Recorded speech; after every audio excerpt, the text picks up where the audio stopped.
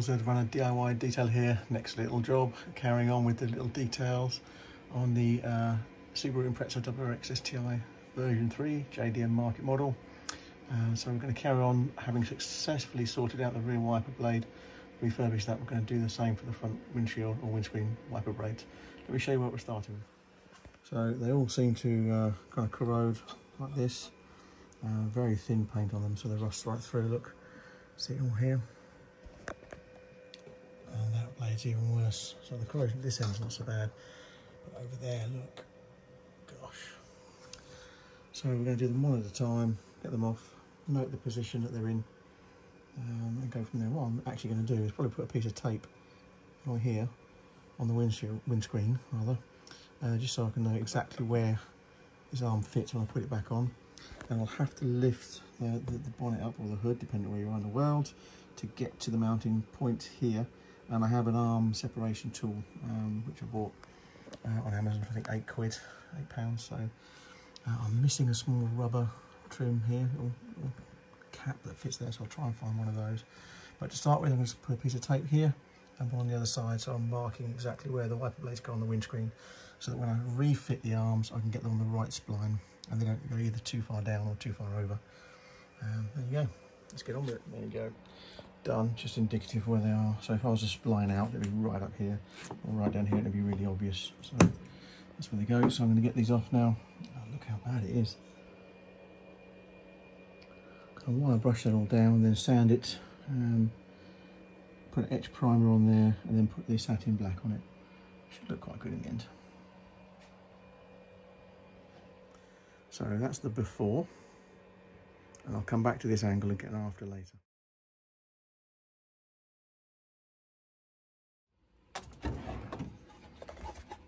This is what I need.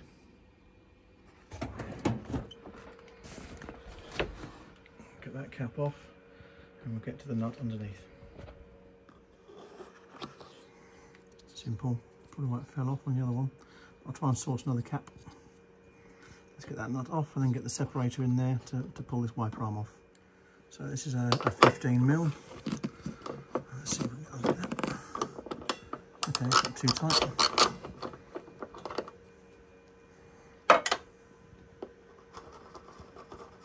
Do my best not to lose this. Stick it on the top mount.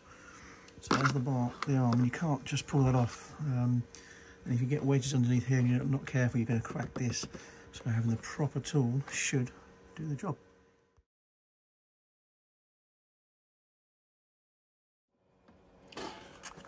So here we go, this little draper tool.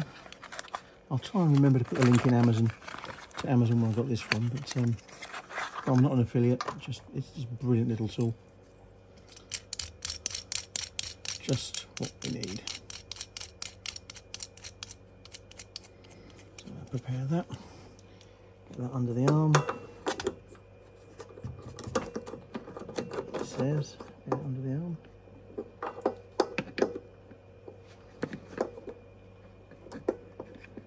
That's not going to go. No. Need a bigger one. There's a rubber grommet underneath. I'll try and move that out of the way. I don't think I'll be able to get this working.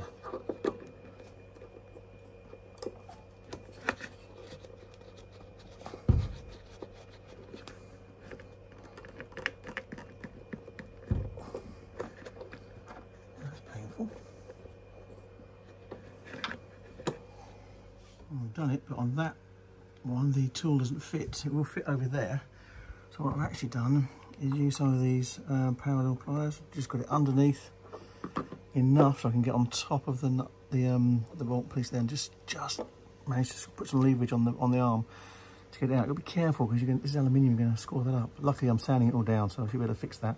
And it's on the bottom and lower side, so it shouldn't be visible, but that's off.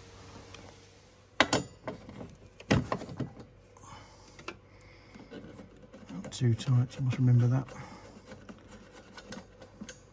Okay, and this one won't come off like that.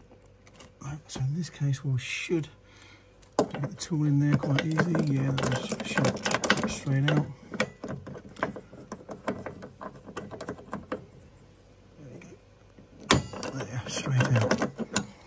easy.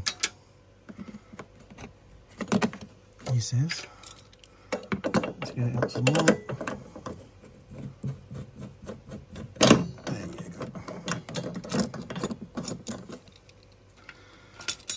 So that's done. This one's off. Right.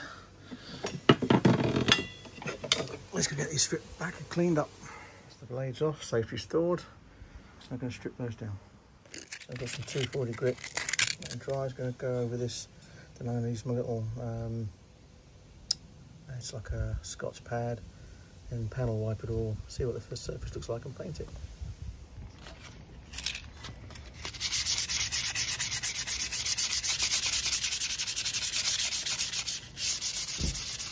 Well, there we go. She's prepared, degreased. I'm going to hang them up and paint them. Now there we go, the primer's on. Just a bit of etch primer. Just a quick dusting. Should be okay. That's the first coat of satin black. That'll be alright. Better than it was.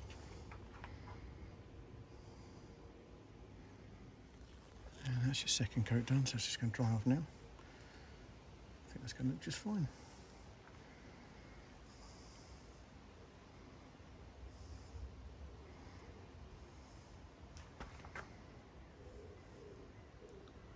Significantly better than they were. And there you go, install back on. You can see the arm is just substantially better looking.